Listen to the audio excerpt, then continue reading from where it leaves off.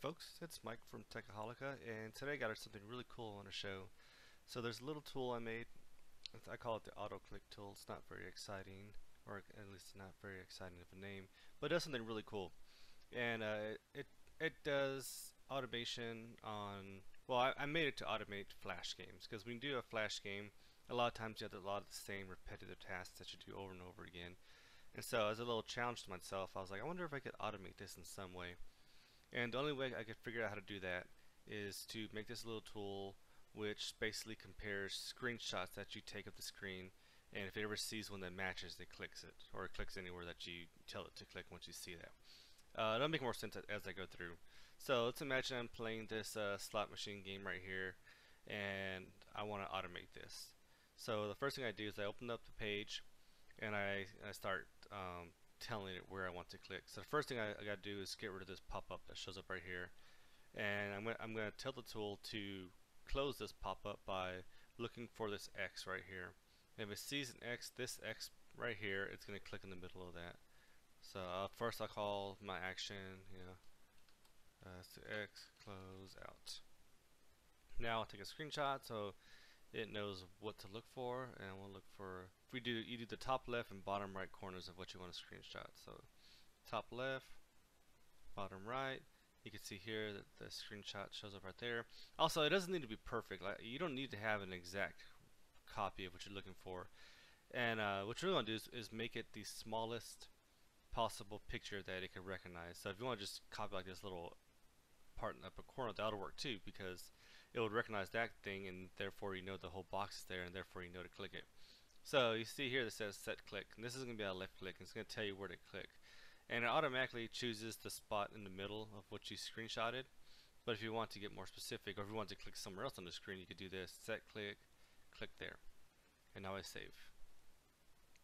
And now you can see here that now I have my action there. And what you can do is you can create all these actions here.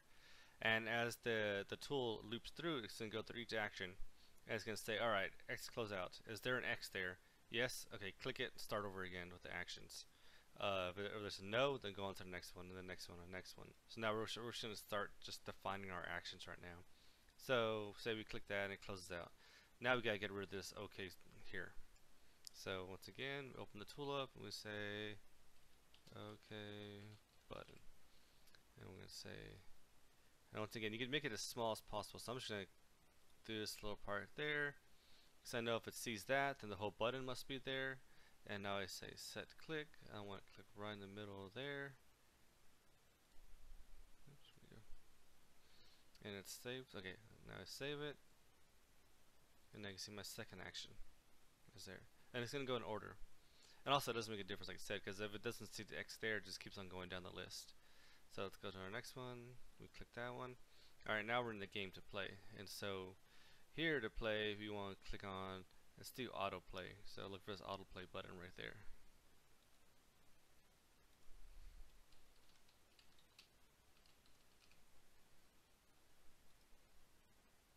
And look for this right there. Let's do that again. Let's get look right. There you go. And it'll set click in the middle there.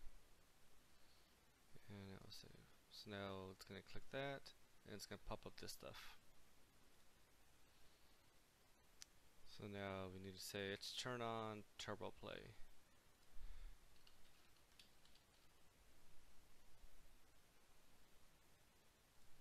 So let's look for this white square there. Set click for that. Okay. And what else do you want to do? Let's click number spins, and then we click this guy. So number of spins.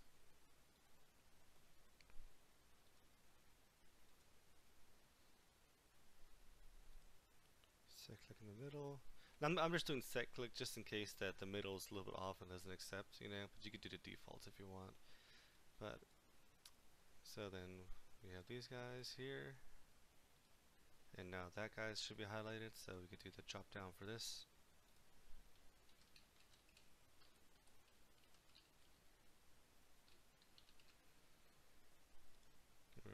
this guy here.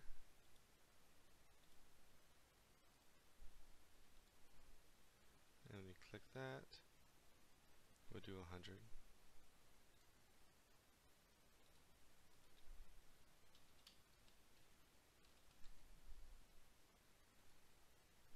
Oops.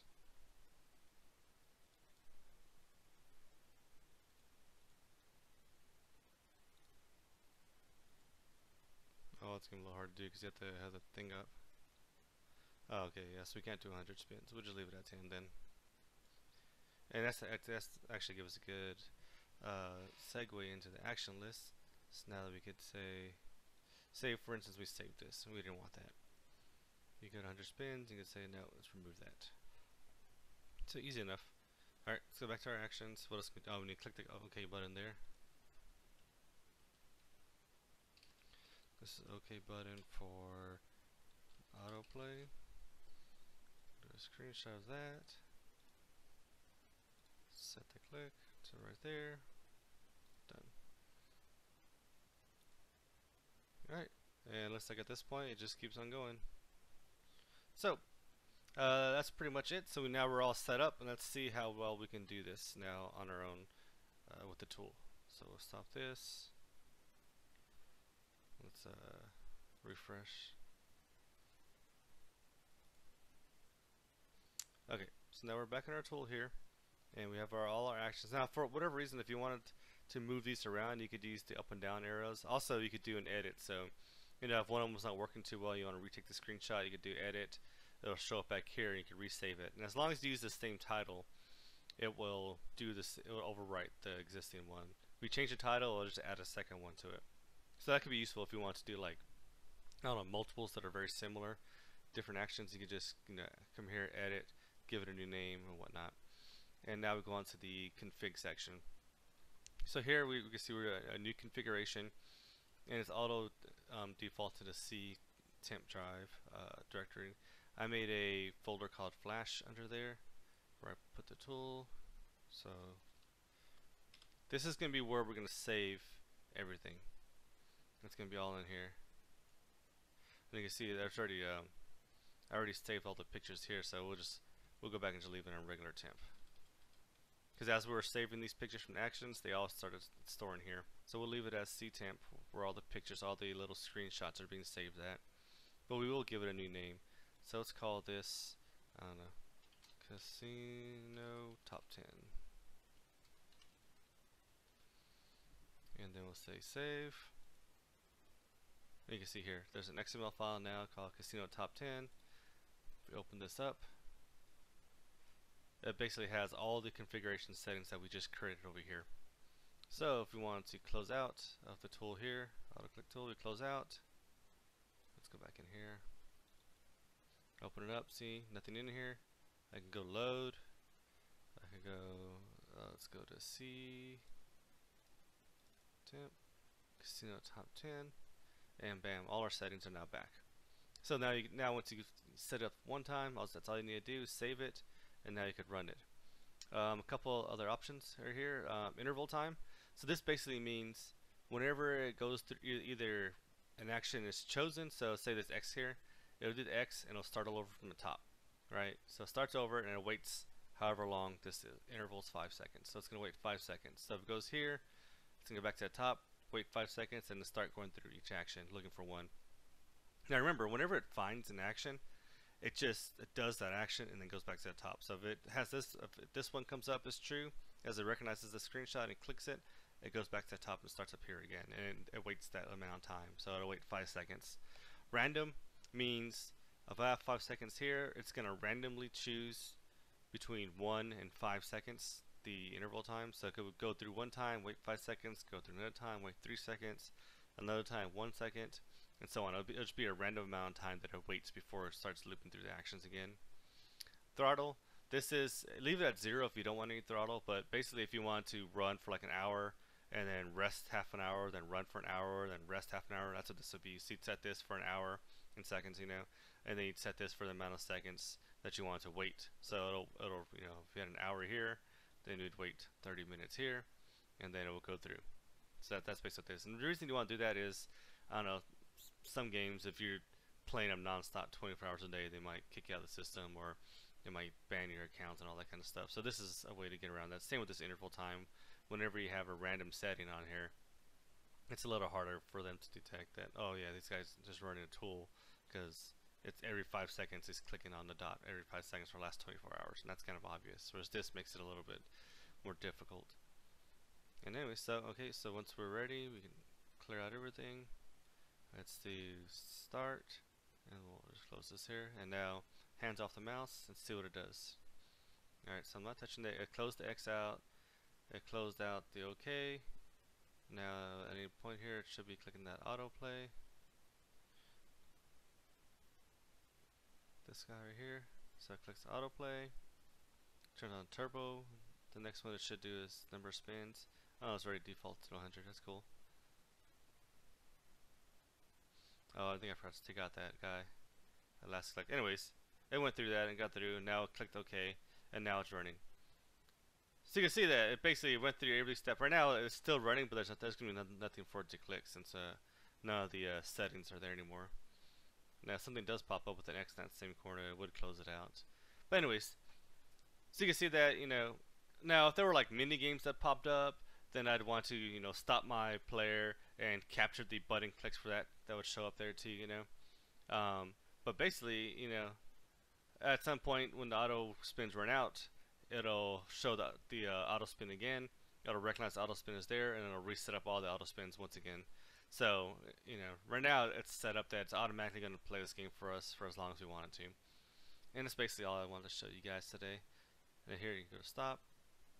Now, the reason why you want probably like 5 seconds up here and not like 1, it's just for this point here. If there's something that's always clicking and always clicking, then every time you try to come up here and open up this guy, it's going to keep like shooting the mouse back over to click the guy. And if you do it every 1 second, that's going to be you have to be really fast to get over and click and click. So, that's why I leave it at 5 usually. But anyways, now that we stopped it, yeah, that's basically all there is to this tool. I mean, I want to add on to it to make it a little bit, add a little more advanced features. So if people like this and start using it and stuff, then I'll be a little more inspired to do it. I want to add on some cool stuff like be able to define multiple actions that you can do. So left click, right click, double click, and be able to chain those together. I think that'd be really cool to do that kind of stuff. I also think it'd be really cool if you had some kind of like percentage of accurateness that you would need. So for instance, if there's a screenshot and it could change slightly, you could put 90%. So as long as it matches 90% of what you're looking for in that screenshot, it would still click it or recognize it. Having to do like phases would be kind of a cool thing. So right now it's all just one giant list of actions, but it'd be cool if you could say like, alright, when this button shows up, go over to these set of actions and run through these actions until something there tells you you recognize something else and tells you to go back to this other one. That'd be really helpful for games that have like mini games where you basically have two different sets of actions. So those are the kind of things I want to add on later.